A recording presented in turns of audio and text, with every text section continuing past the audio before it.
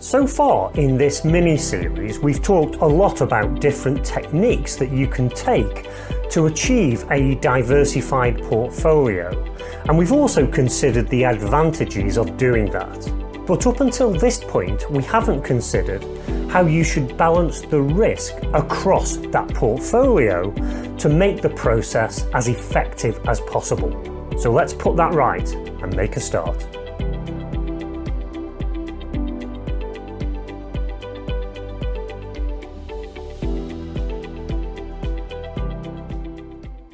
Now, the topic of today's episode is actually very much related to what we were talking about last time, which is the extent to which you can practically enable diversification across your portfolio. And of course, hand in hand with that, we have to determine a plan for how we will balance the risk across that portfolio.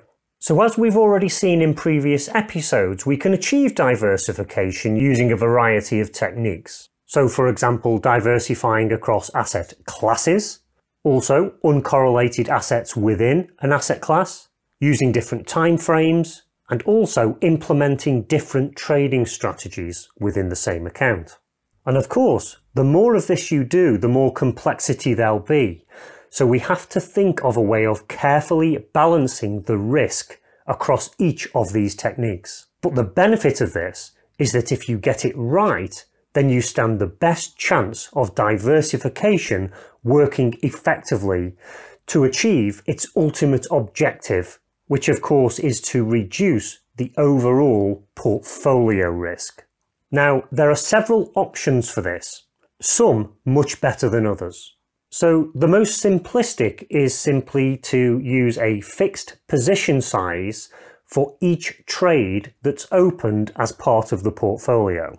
But this has a major disadvantage that we'll discuss in a moment. The second option is to have an equivalent position size, and this also takes account of scaling against the equity level of the account. But equally, this comes with a warning. And again, we'll cover this in a moment. Another technique that you might want to consider is ensuring that each trade has an equivalent risk.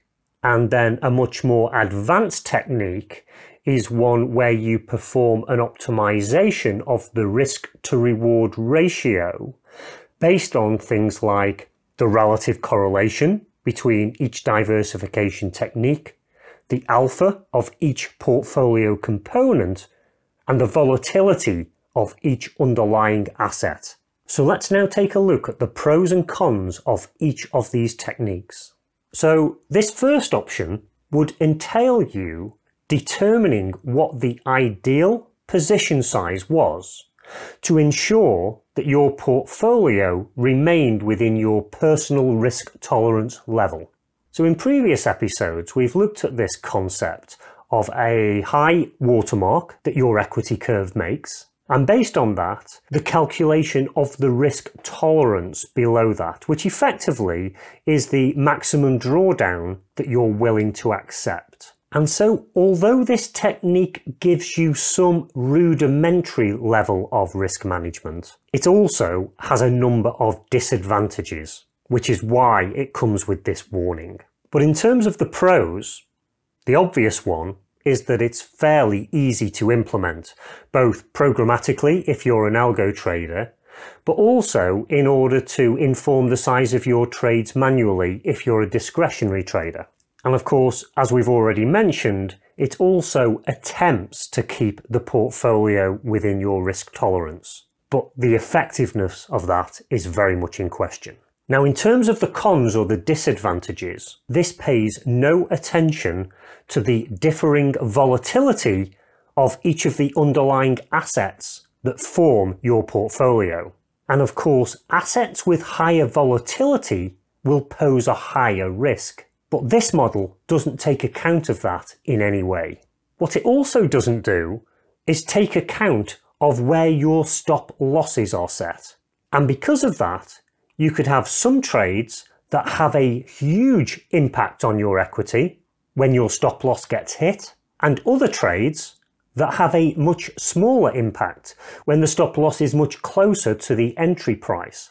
And so you've got that wide variance of risk that's not being managed. Furthermore, it doesn't, of course, scale risk with your equity because you're just using a fixed position size. Now, what this means is that when you have a smaller equity, you're at much higher risk of experiencing a significant drawdown than when you are when your equity is higher. So overall, this is not a recommended approach. Let's take a look at the second option.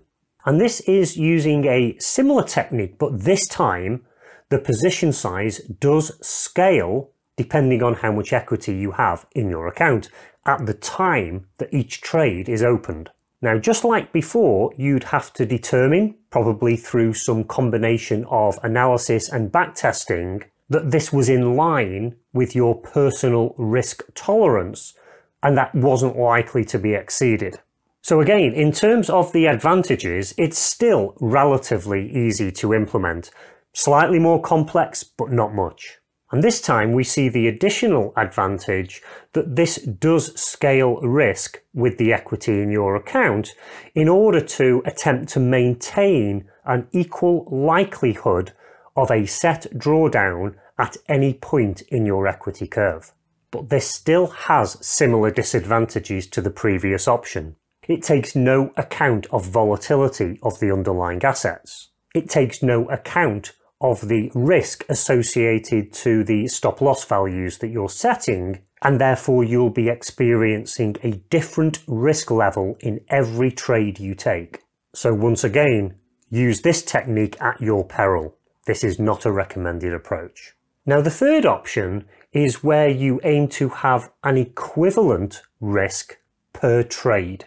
So one technique to do this is to first of all calculate where your stop loss needs to be, and that should be based on the logic behind your trading strategy. Then you perform a calculation to determine what position size would deliver a specific percentage loss of the account's equity if that stop loss were to be hit.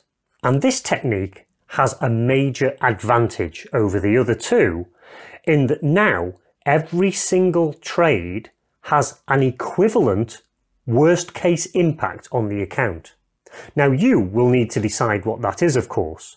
So you might consider values of 0.5% of your account's equity per trade, or 1%, or you might prefer to remain more conservative and go lower than this. And these are the tough decisions that you need to make for yourself based on your own risk tolerance. Also, because this is always based on a percentage of your equity, this of course means that your risk scales as your account equity changes. If your account equity goes down, it would start to reduce the position size that you were putting on each trade. If the equity goes up, it would start to increase it in a linear way in relation to that equity curve. Now, this technique does also, however, have its own disadvantages. So first of all, the calculation takes no account of the relative correlation between each of the assets or the timeframes or strategies that you're trading as part of your portfolio diversification. And what that means, of course, is that there may well be two assets that you're trading that are fairly correlated. And if you're simply putting the same level of risk on both of those trades at the same time, that of course will add up if both of those trades turn against you. And if they are relatively correlated, the chances of that happening is fairly high. Another disadvantage is that this technique takes no account of the potential alpha from each of those assets or strategies. So one of the components of your portfolio might produce high alpha and another component only a low level of alpha. But this technique does not take that into consideration in any way, and it would still attribute the same level of risk to each of them. And so that brings us on to the fourth option that I'm going to consider, which is a portfolio that's been optimized for risk and reward. Now this is a much more complex technique and is actually beyond the remit of this introductory mini-series that I'm doing. So I'm only going to cover it very briefly, but I will cover it in a lot more detail in a number of episodes in the future. But when done properly, this technique does consider what the relative correlation is between each and every component in the portfolio. And based on that, it would adjust the risk in order to optimize the strategy. Equally, it would consider the alpha of each of the components, and so could actually attribute a weighted risk depending on what the anticipated alpha was from that trade. And that, of course, would be based on the backtest performance that you'd undertaken for each of the individual components. Additionally, we've mentioned before about volatility, and all assets have different levels of volatility, which of course produces different levels of risk.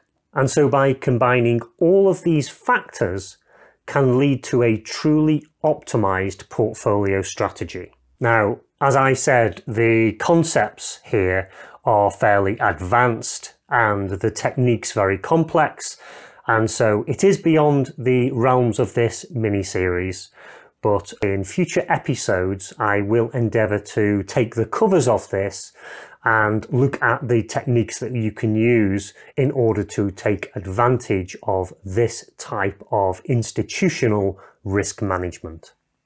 Now recently we've been looking at the Darwinex platform and looking at some of the features that relate to the topic that we've been discussing.